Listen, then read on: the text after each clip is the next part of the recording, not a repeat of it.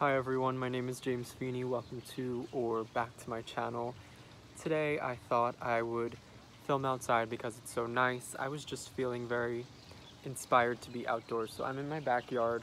You might hear wind, you might hear the sounds of my pool, you might hear neighbors, but I just thought this would be a fun idea, a very informal sort of video, something that was inspired by my daily draw today.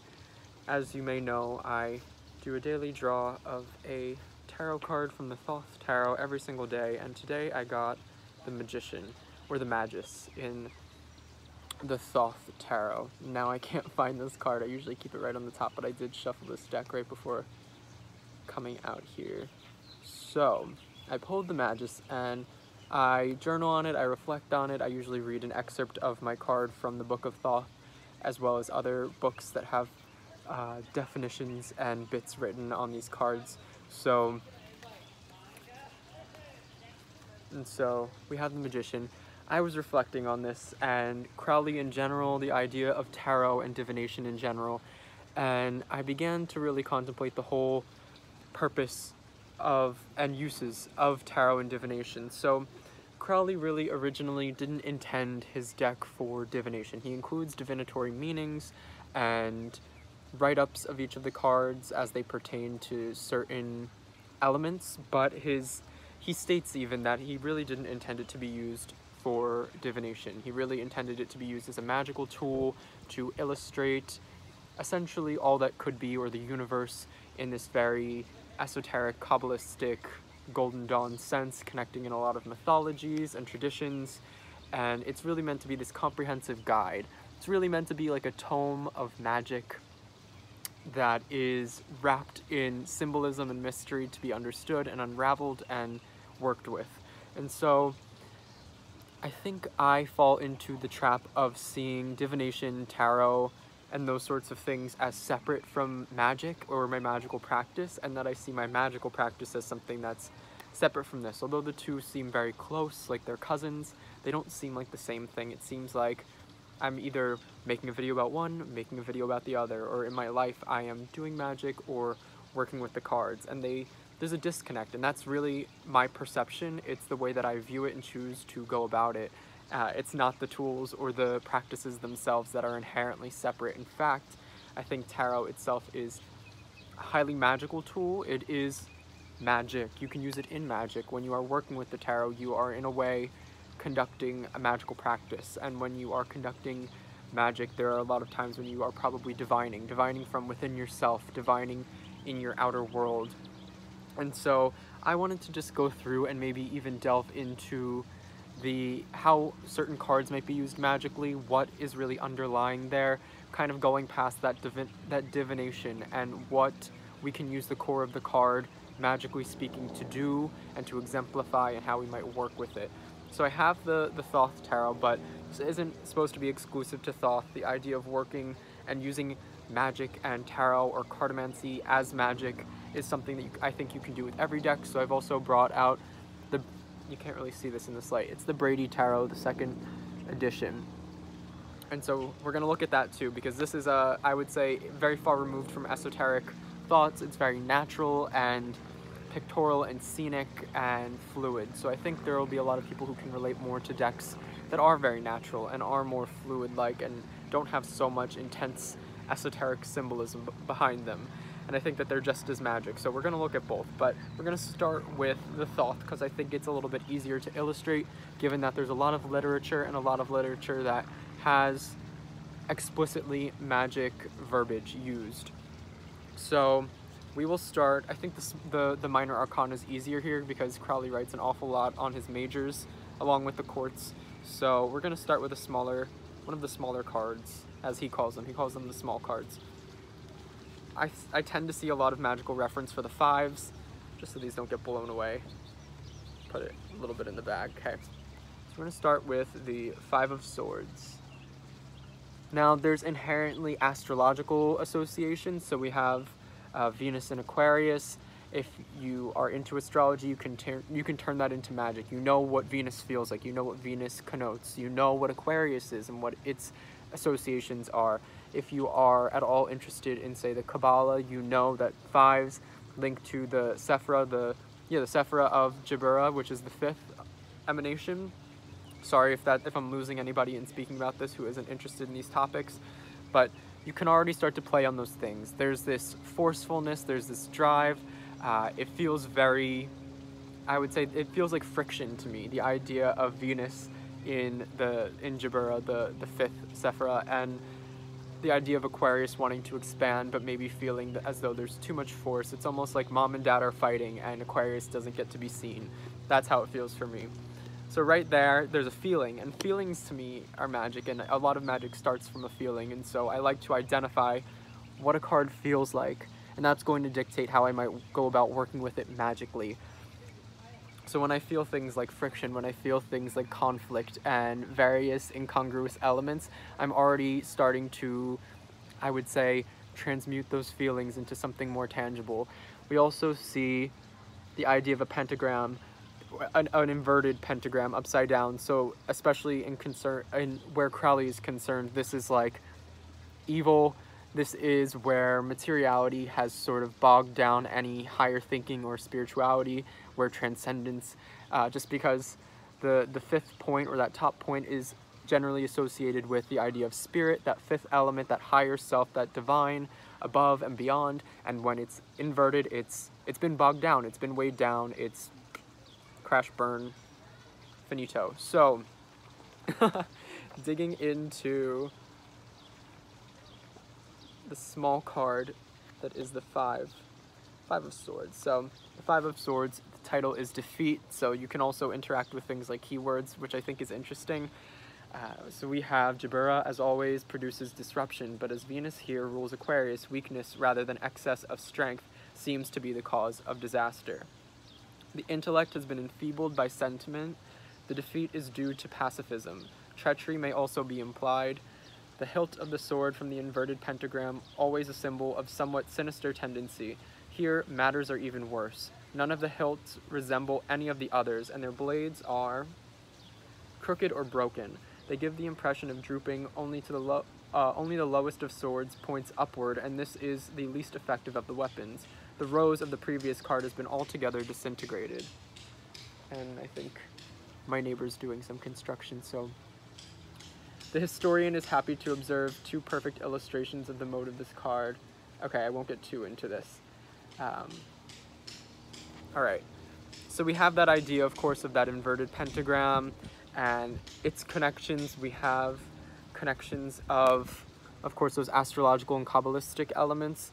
And so, if I'm using this in magic, the idea of the intellect enfeebled by sentiment is really interesting. So it's like your mind has gotten the better of the emotion. It's kind of things are bogged down by the emotion. The intellect is bogged down by the emotion. So it's like someone's not necessarily in control of their feelings.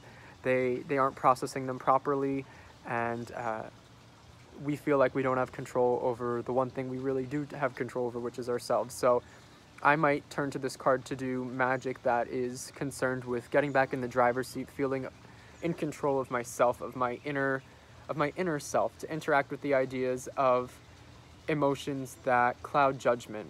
And so if I were to say do a spell to dispel or banish the emotions or the complexity and the fogginess in my head that is inhibiting my focus and my drive and my ability to see things clearly, I might use this card. I might use this as a focal point, and I might play off of the ideas present here. So that's first and foremost what I might do. So this could even be something where you meditate on this and very consciously try to get in tune with what this means and what you're hoping to derive from it as its core meaning, and then manifest that for yourself, whether that means lighting a candle, coming up with a little incantation, just consciously meditating, breathing, all of that. That's magic. So let's look at another one. We have got, I'm holding these all upside down too. We'll do one more of the Thoth, and then we're gonna look at the Brady Tarot 2nd edition. Okay, let's not do a sword. Let's pick something that's a little bit more. I mean, Crowley actually has a lot of tendencies to find the negatives in cards that I would generally find to be quite positive. So let's do. We're gonna do the Eight of Discs. So we have Virgo, second decan, which is ruled by the sun. Eights are ruled by Hod, so we have Mercury present, the idea or the planetary association of Mercury and Hod, which is the eighth Sephira on the Tree of Life. So we have all of that going on. We're going to want to think of those things. Okay. Ace of Discs. Okay, so we have Prudence, Eight of Discs. The number 8, Hod, is helpful in this card because it represents Mercury in its most spiritual aspect. And he both rules and is exalted in the sign of Virgo. So we have a lot of really nice linking parts here. There's this brightness, this airiness, this above... Bug. I don't know if you guys saw that. A bug like crash landed on me. But we have all of these really almost synchronistic things linking together that mesh really well, that play into each other's strengths. So it's like the dream team coming together, but really more in that intellectual driven manifested sense. So is exalted in Virgo, which belongs to the decan and is governed by the sun. It signifies intelligence lovingly applied to material matters, especially those of the agriculturist, the artifice, and the engineer. So this one's a little bit more straightforward. This would be something where I'm looking to complete a project. I'm looking to have something seen through to fruition. I want to remain focused. I want all of the moving parts that go into manifesting anything to play out to their best ability. So I'm going to focus on something like this. The harmony that comes with a lot of, I would say, intellect that is combined with materiality and intelligence and clarity of thought. So take that how you will. So all of these, it's like each one is its own very specific sigil that has multiple or infinite uses given how you choose to look at them. And so this to me is a gigantic pack of sigils for sigil magic at the same time. So it's perfect for that if you are interested in such things. Now, this deck lends itself very, I would say, overtly to ideas of practicing magic. And of course, Crowley was more of a ceremonial magician, so I think he would almost gawk at the idea of doing something as simple as looking at a card and just trying to meditate or breathe about it. He would want something more elaborate to happen, to have something happen. He would, yeah. So, but that's him, that's not me. So we now have the Brady Tarot 2nd edition, and we'll look at a few cards and maybe what we can do there. So, okay, let's see, let's pick an example. All right, here's one. So we have the 4 of, I believe it's horns. Is it the 4 of horns? Horns are cups, right? If I'm wrong. Could be wrong. But basically the 4 of cups. And the key word here is apathy. So this is a natural deck with keywords, which is really beautiful. So we get a lot of, it feels peaceful, it feels tranquil. We have the, bugs are attacking me. We have the bison or buffalo, the ox, that is discontented. It's not very happy with its current circumstances, but nothing appears to be wrong. And there are birds flitting about, drinking out of the cups that the bison, the ox, I would have to look at the book, is not concerned with. And so as far as working with this in a more intuitive, magical sense, one might turn to this when they are feeling dissatisfied, to reflect on and maybe to even have a spell to seek out fulfillment, or at least to gain clarity on what the lack of fulfillment and the apathy that one is feeling entails.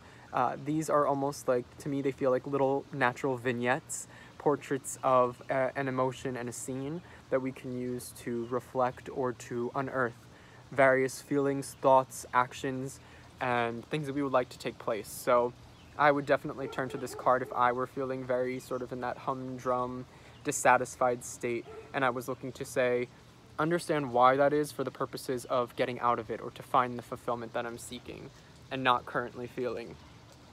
We have cards like Celebration with the 3 of Cups. And I feel like this is the kind of card that I would pull out before I go to meet up with my friends and almost have this little ritual to ensure that I'm in the right headspace and the right heart space to have a good time and to make sure that the gathering is meaningful and uplifting for all of us, that there's this synergistic quality of combined emotions. And so that would be some way that a little small magical ritual I might enact while using this card. So again, this is just a pack of cards of Magick.